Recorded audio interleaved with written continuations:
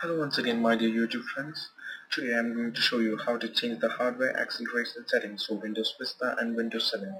Most of you might be wondering how to change the hardware acceleration settings for Windows Vista and Windows 7, which is required by some of your applications such as screen recorder softwares which require your hardware acceleration setting to be disabled.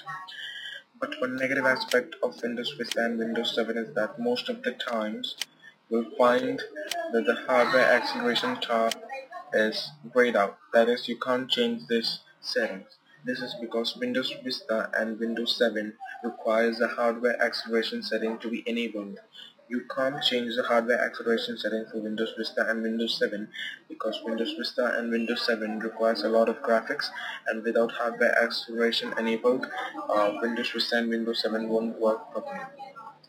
So today I'm going to show you a workaround how to make the applications that require hardware acceleration to be disabled to work in Windows Vista and Windows 7 without any lags or without any problems, such as the screen recorder softwares which lag sometimes if you do not disable the hardware acceleration setting.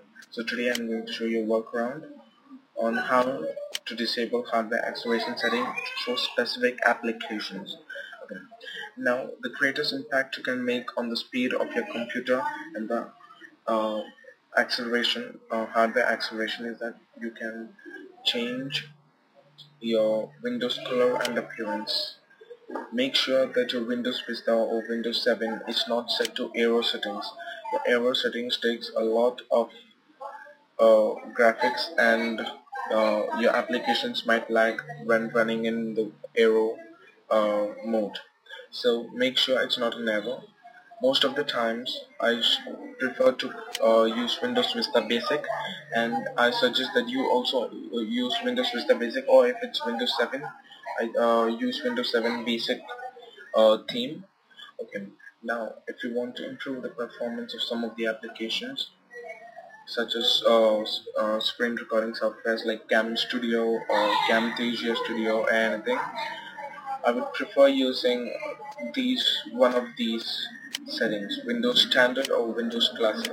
I know the graphics is too bad and they look too bad, but for the meantime, only while as long as you have used applications, the screen recording applications, you can use these settings, and then you can set it back to normal Windows Vista Basic. Never put it to error. It takes a lot of RAM and it's really slow. Let's go to Windows Vista Standard or Classic, anyone you like. I think Standard Classic is better. Okay, apply.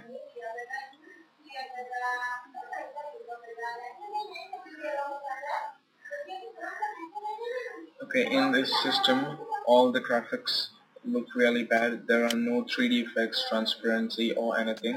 So as long as you just want to use applications like Cam Studio or anything, you should be comfortable with these settings. And then after you have finished using those applications, you can set it back to the previous Windows Vista basic settings. Okay, now for specific applications, how to disable hardware acceleration for specific applications. You can't disable hardware acceleration for the entire Windows system in Windows Vista and 7. So I'm going to show you how to disable it for specific particular applications. Okay. Go to wherever your application is installed. For example, I'm going to change the settings for Cam Studio. Uh, yeah, here it is. There's a folder where I've installed it. Cam Studio Recorder. Here is the Cam Studio Recorder.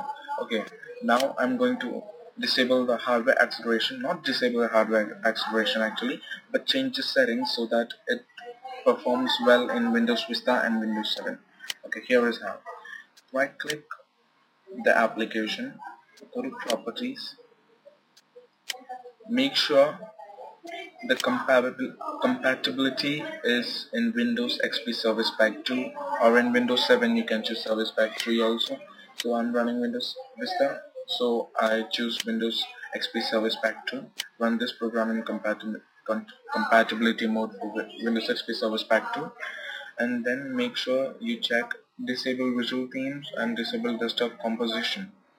Okay, these settings will help improve the performance of a particular application which require hardware acceleration to be disabled. And like for sprint recorder applications like CamStudio and Camtasia, the lags that occur while recording will be lesser in these settings. Okay. Okay. Sometimes you might see that some applications don't work and they crash down to the desktop. So if that's the case, make sure you don't change the compatibility. Let the compatibility remain in Windows Vista or Windows 7, but please make sure to check these two options. Okay, Windows Vista 7, right? Okay, apply. Okay. Okay, so that's all. So when you use your applications, you will see an improved performance in the application, and most of the time people look for hardware acceleration disabling when they are using string recorder software. So I hope this tutorial helped them. And note, please do not use please do not disable hardware acceleration for games because they need hardware acceleration, otherwise they won't work. Like the latest games won't work without hardware acceleration.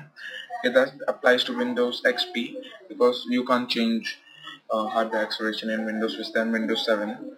You can of course in Windows 7, like the previous, like how I showed you previously, you can change the properties of the game application